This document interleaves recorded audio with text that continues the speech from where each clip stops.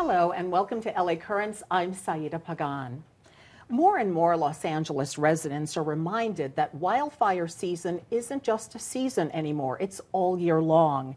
And it brings with it concern, uncertainty, and the possibility of some real serious danger. But there are some steps we can all take to be better prepared.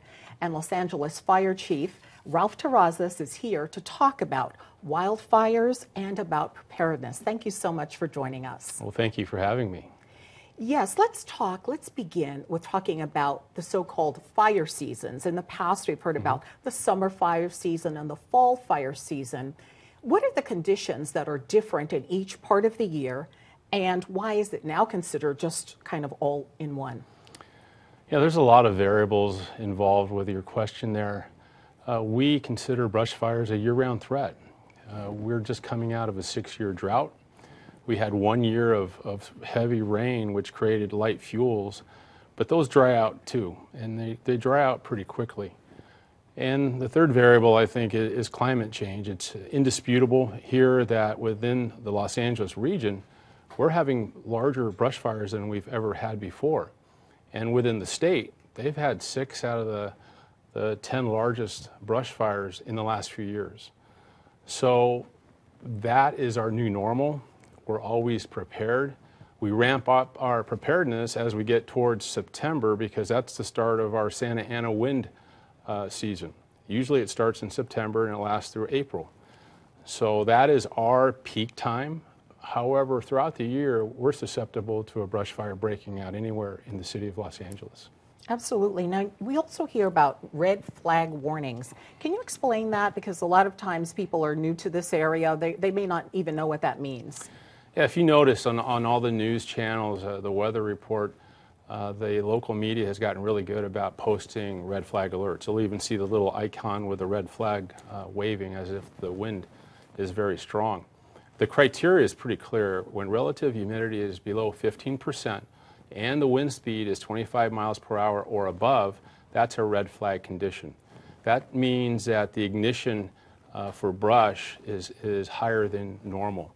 When we see that number, and we give it a number every day, we call it a brush index, we put additional firefighters on duty in the brush areas of our city. Is that right? Now, what should we be doing or not doing when there is a red flag warning? That is a very, I'm glad you asked that. Well over 90% of our brush fires across the country are caused by humans. And my answer to that would be anything that causes sparks or fire, you should not be doing.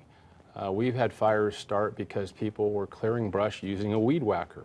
And the weed whacker created some friction when it hit rocks, created a spark, went into the brush, and a brush fire started. There's multiple causes, but in general, the general public should not do anything that causes sparks or fire. Any other examples of that sort of activity? We've recently had fires where a trash truck had its load. There was something on fire inside the trash truck, and their protocol is to dump that out into the road. And when that happened recently, it was under red flag conditions. And that heat, something from that fire drifted downwind and started a fire down the road. Other things we've had in the Central Valley, high voltage wires drop into the brush, create sparks, ignition starts. We've had fires where campfires were left unattended and the embers from that drifted downwind, created a fire. So there's a lot of examples of human cause of brush fires. And we started to talk about this a few minutes ago, but by all accounts in the past few years, it seems as though the fires have been worse and worse. They've been devastating. Tell us what's happening in a little more detail that is causing these fires to be so widespread and it appears so difficult to contain. You're right. These fires in the last few years have been bigger than we've ever had. We had the La Tuna fire a few years ago, the Creek fire, the Skirball fire, and most recently the Saddle Ridge fire. Basically, it's a combination of those factors I told you earlier. There's the fuel, there's more red flag days, and there's more development into the wildland-urban interface.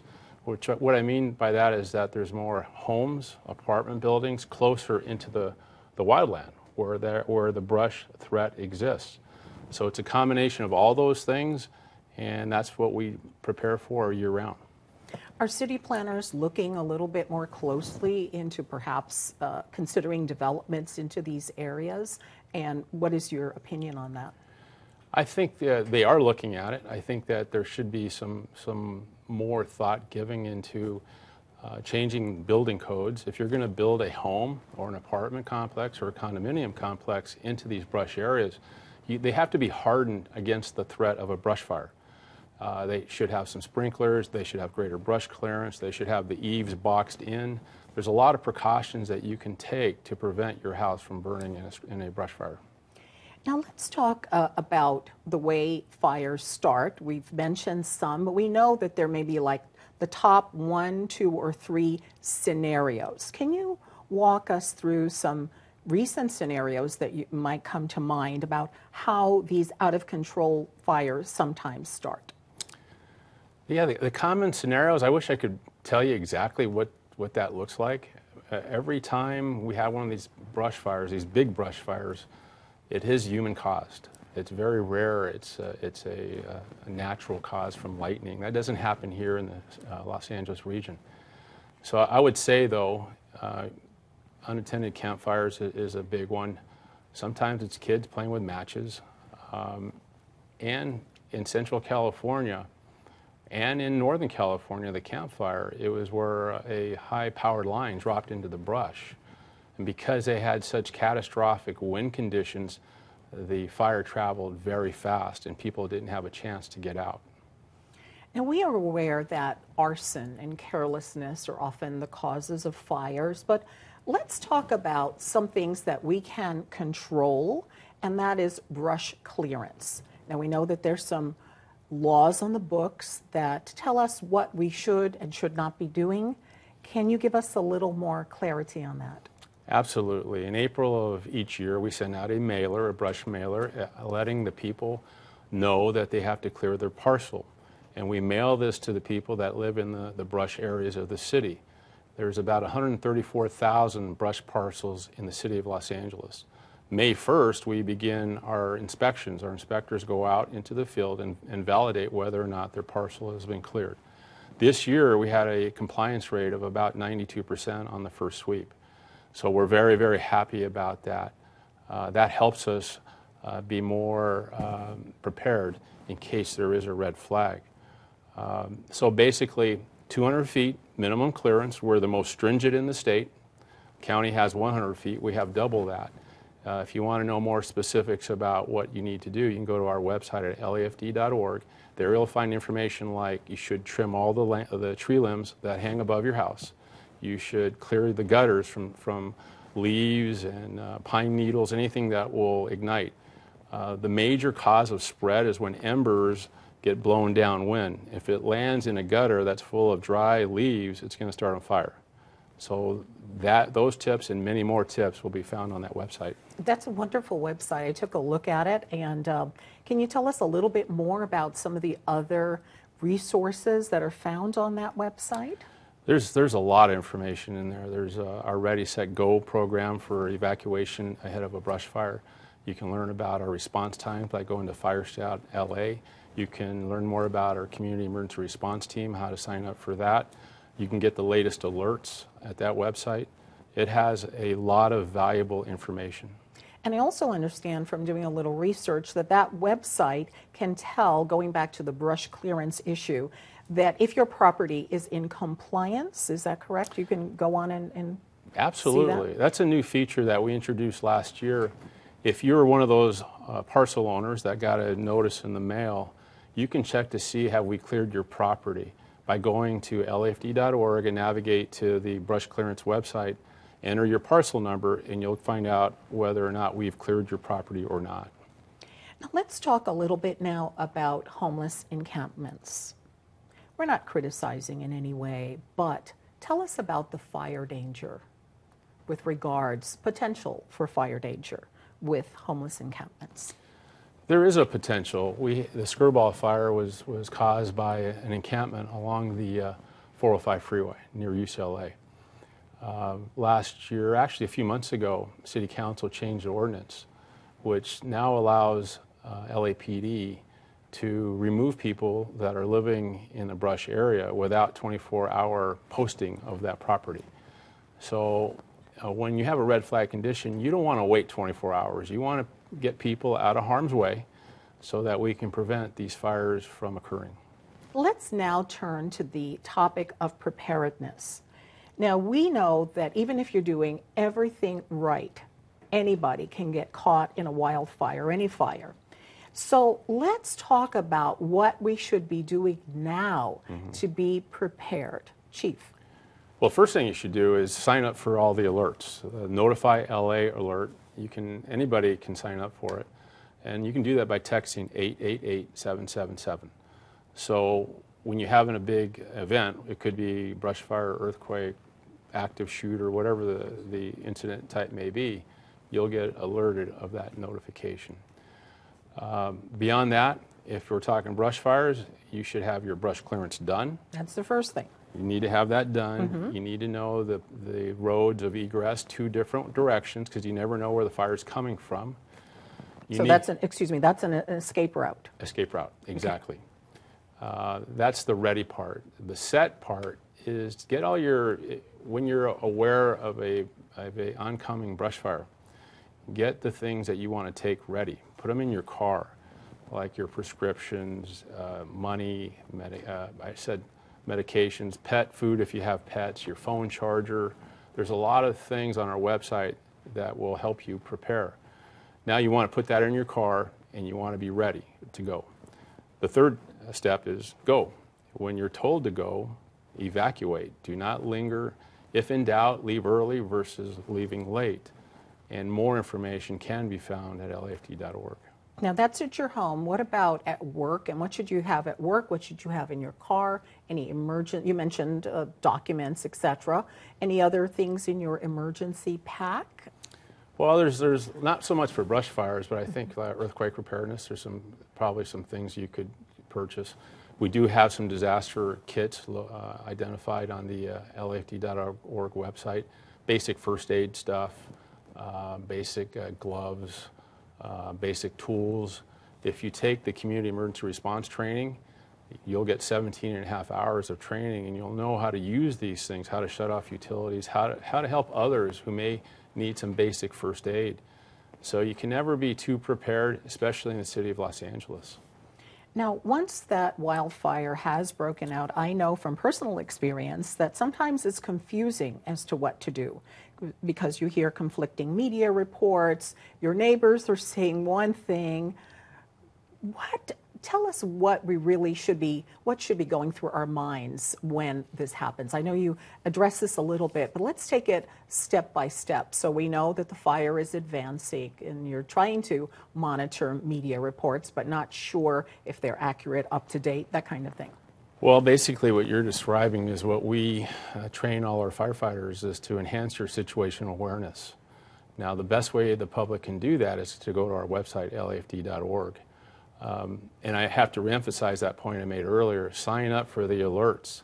The Notify LA alert will give you advance warning, and that'll direct you to LAFD.org, which has the evacuation maps and a brief description of whatever incident may be occurring. In addition to all of that, we're using the wireless emergency alert system. So if you're in that impacted area, we put a geofence around that, and you'll get a message on your cell phone. You don't have to sign up for that. That's going to be automatic from us. So there's multiple redundant ways to get situational awareness. Notify LA, the wireless emergency alert system, and by monitoring media. Now, when a person knows that they should evacuate, how does that occur? Do the firefighters go into the neighborhood, or tell us how that works? It depends how much time we have. Sometimes there's not enough time and we want people to shelter in place. Stay in your homes. We're going to make a defense right here. If there's time, we're going to use LAPD to get out in advance of the fire and to evacuate people. We did that at the Saddle Ridge fire. So it depends on the incident characteristics on terms of what type of evacuation mode we will take. you'll either shelter in place or need to leave. Now, after the fire is over, and in the event that your home is destroyed, what kind of help or assistance might there be for people in that terrible situation? That is a very difficult situation. Many people have never experienced a loss of their home. So in that area, once again, if we go to LAFD.org, there is disaster recovery information. We do have a emergency preparedness handbook in there. It's very detailed about how to go about making a claim with your insurance adjuster, what the Red Cross can do for you on a temporary basis. We try to help you, the firefighters do, by passing out save cards.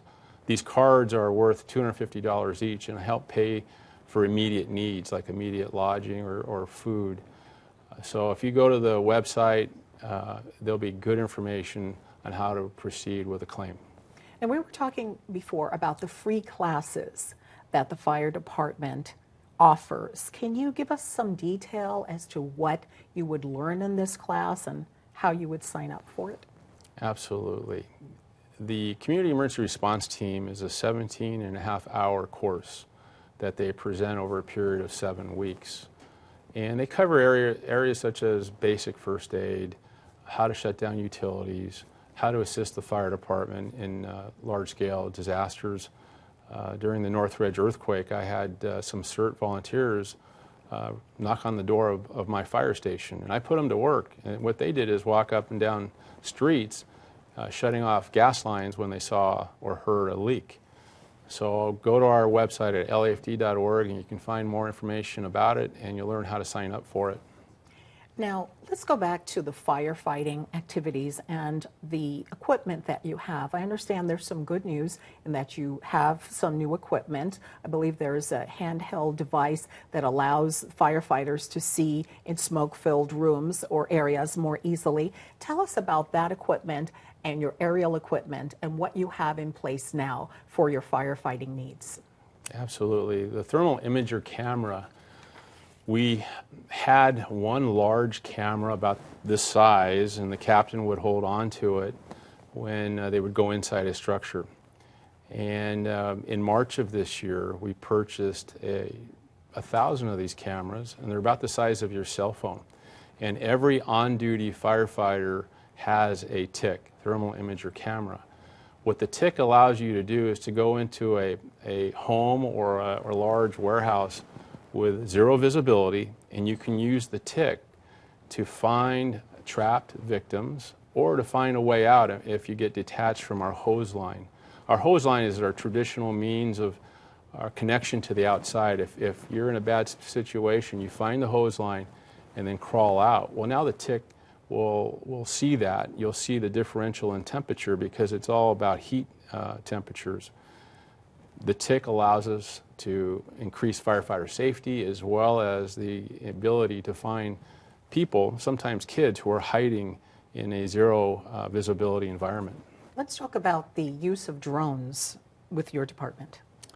Drones are something that we brought into the department about 3 years ago, and we had to develop policy to ensure that our commissioners and the public were secure with how they would be used. And that's happened. We use drones for training. We use drones for incidents like in a brush fire. We'll wait, like in the later phases of it, to find the hot spots that exist. When I can fly a drone instead of a helicopter, it saves the hours that we put on the helicopter's motor, because after they reach 100 hours, they have to go in for maintenance, and the fuel that we burn, and then the fatigue on the pilots. So the drones have been a great addition to our capabilities. They do have infrared. Infrared allows us to find those hot spots, and they become a great tool for the fire department. Any other equipment that you'd like to discuss and let the public know that you have in place? Now we have things like the automated vehicle locator system, so now we know where all our units are by looking on a screen, and we're able to track their physical location. We have the Wi-Fi technology that allows us to predict where brush fires are going to travel within minutes.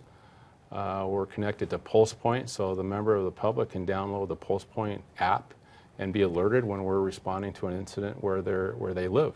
The most recent addition to our fleet in terms of brush fires has been the helicopters. We got 2 new helicopters in the last 2 years. It's the Augusta AW-139. And the helicopter effectiveness on brush fires is critical.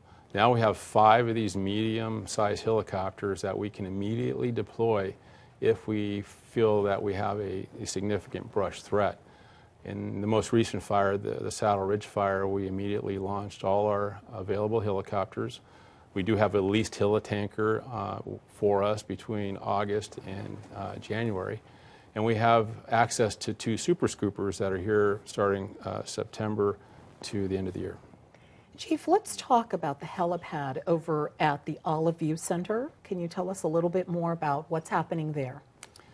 The Olive View helipad was reopened a few months ago, and it was destroyed in the Sayre fire of 2008, I believe. It was very good timing because we used that helipad at the Saddle Ridge fire. That allows us the capability to have up to 4 helicopters refueled or adding water to their water tanks at the same time.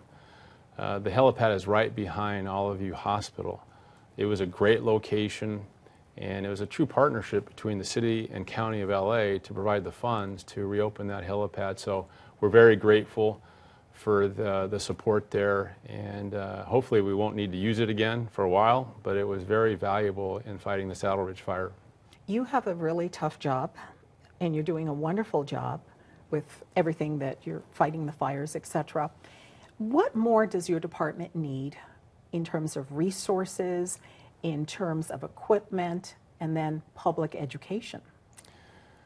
Well, thank you. Yeah, I have to say that we're in a very good position right now because of Mayor Garcetti's support, our City Council, and our Fire Commission. We've received record-setting budgets in the last 5 years. That's allowed us to catch up with our staffing, our apparatus, our helicopter fleet. We've enhanced our technology. I think our greatest need right now is something we're contemplating putting on the ballot next year, a fire station bond. Our fire station infrastructure is very old, and we have some needs at certain fire stations to replace them, to make them bigger, to make them more effective and efficient. Our Skid Row station needs to be replaced. It's too small because of the call load activity in Skid Row is so high. We need to put more resources in that fire station, but we can't because it's too small. And it was built many, many years ago. We have another station in Westwood that was built around World War II. It's deteriorating. So there's examples like that throughout the city, and be looking for a bond initiative next year sometime. Now, we talked about what the fire department needs to do its job, and it's doing a great job. But let's talk about how the rest of us, the public, can support the fire department. You have what is called an Adopt a Station program. Tell us about that. Many, many years ago, in probably the early 90s, communities got behind their local station and started contributing money to provide enhancements at the fire station. And weight equipment, cardiovascular, Stairmasters, that kind of thing. Over the years, it's morphed into our foundation, our LAFD Fire Foundation. That now has taken that program over, and people can donate to the foundation, and the foundation will provide requests at the fire station level for things like exercise equipment, sometimes tools and equipment for the fire trucks, refrigerators, industrial washers for our turnout coats that need to be washed after a structure fire. That's a big effort in itself. We call them extractors. So if anybody's interested in supporting the LAFD, they can go to our foundation at supportlafd.org. Let's talk a little bit about the Saddle Ridge fire. Tell us the scope of it, and can you bring us up to date on what's happening? Absolutely. Last week, it was a Thursday night about 9 o'clock, I was at home watching the news, and I saw the report of the fire, and I saw a visual from a news helicopter. And we had already been pre-deploying additional firefighters because of the weather. We knew it was a bad brush index, which means a high threat of a brush fire. When I saw that visual image, I thought we were going to lose several hundred homes because of the wind and where it was at. in Sylmar. It started in Sylmar, a lot of brush in that area, and it was blowing towards the southwest. So we activated everything that we've been preparing for year-round on brush fires. We had our pre-deployed resources. We started initiating the wireless emergency alerts and the Notify LA alerts. We got mutual aid from our partners, LA County Fire Department and CAL FIRE and Angeles National Forest firefighters. We were able to mitigate that incident. We lost 17 homes. We saved thousands. We lost 17 homes, and the loss of one home is a big disappointment. Historical fires, we had a fire there in that area in 2008. We call it the Sayre Fire. We lost 500 homes. So I'm very proud of our firefighters to save the thousands that they did save, and we're always looking to see how can we do better next time. This week, we'll be doing some after-action meetings to have discussions about what can we do better. We do that every time there's a major incident to self-critique how we performed. I'm very proud that we did a very good job. Did anything come to mind as you looked and said, well, what we could do better? Is there anything that came to mind as you Well, I'm pleased to say that there's no major area where I thought we had a failure. I think it's an incremental improvement on everything that we're already doing. The technology is continuing to get better. We use a thing called Wi-Fi. Wi-Fi projects the path of a fire using real-time weather information, known fire corridors, and existing brush indicators. And we validate that with a program we call FIRUS. And FIRUS basically is two fixed-wing aircraft who fly above the helicopters around the perimeter of the brush fire and validate the path of the fire. Once we know that, we can project which areas, if any, need to be evacuated, which we load down on LAFD.org, so when the public gets this alert, they can go to the map knowing that that information is as accurate as possible. Well, thank you for doing a wonderful job for saving so many homes and so many lives in Los Angeles. Thank you for joining us today. Well, thank you for having me. I'm very proud of the men and women of the Los Angeles City Fire Department. I believe we're the finest fire department in the world, and I say that on a regular basis because I truly believe that. And we're that way because of the people that we have. We have a great group of men and women who are dedicated professionals, dedicated to the safety of the people of Los Angeles. Thank you. It's been great having you on our program. And thank you for joining us for this edition of LA Currents. I'm Saida Pagan.